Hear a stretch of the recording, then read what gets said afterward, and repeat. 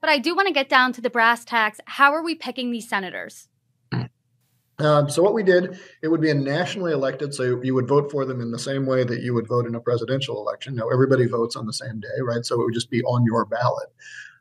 We've said we'll vote for them every 2 years. And then really at the recommendation from a lot of good government people in Washington, we decided to do it through a system of ranked choice voting, which has been proven to be very effective in places like Maine, where you would vote for your first choice and your second choice and your third choice. Voters just saw what happened in Alaska that did that Mary Peltola came in, who was a much more moderate centrist person than the people running at the extremes. But everybody said, this is kind of who I want.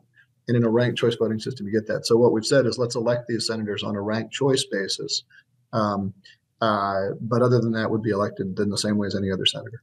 And this would be an amendment to the Constitution. So as of now, as we're sitting here, this is not constitutional? Yes, we would have to add that any expansion of the Senate would have to be an amendment to the Constitution. In this fact, because the Constitution only contemplates that every state has 2 senators. There's no protocol within the Constitution to expand the numbers.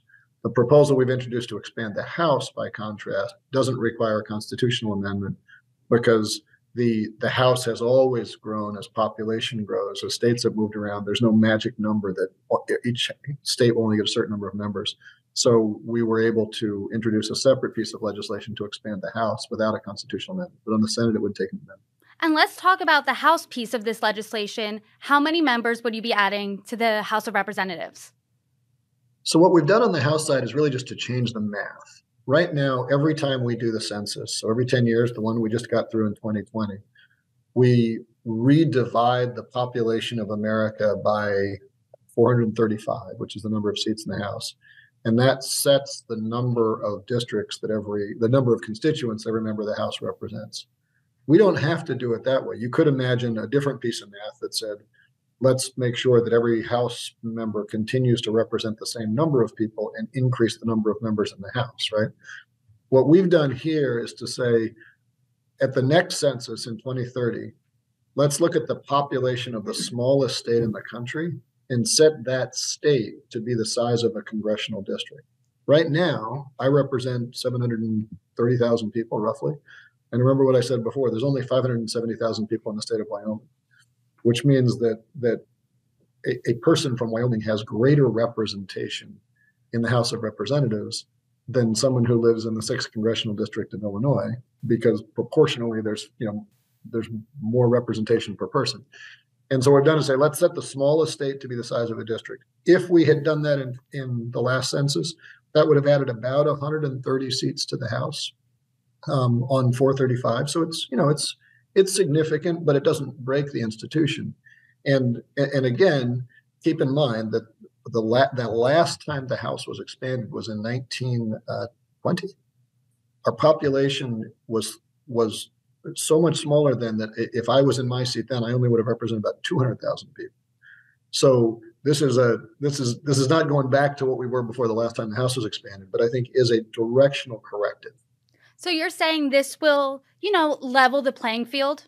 It would make the body that much more representative because we'd have more representatives representing proportionally fewer people. It would make it more likely that when people like me go home to our districts, we run into our constituents, right? Just because you have fewer constituents.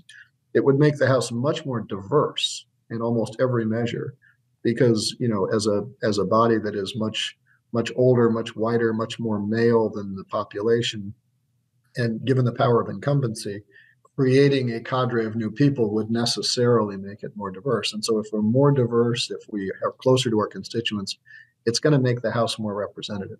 The other thing it would do, and this is important, along with the Senate bill, the number of electors in the Electoral College is the number of members of the House plus the number of members of the Senate. So by expanding the number of electors and by making congressional districts smaller, it reduces the range of scenarios where the winner of the popular vote in a presidential election would lose the electoral vote. There's only 4 times in our history that that's happened. 2 of them have been in the last 23 years. And that's a function of the fact that because the population has grown so much faster than the House, which is the number of electors, it's created a situation which is untenable. And I think, as those of us who have lived through the last 23 years know, there are some legitimacy problems you run into as a president when you lose the popular vote that limits your ability to get things done. So the idea is it would make our presidency more effective.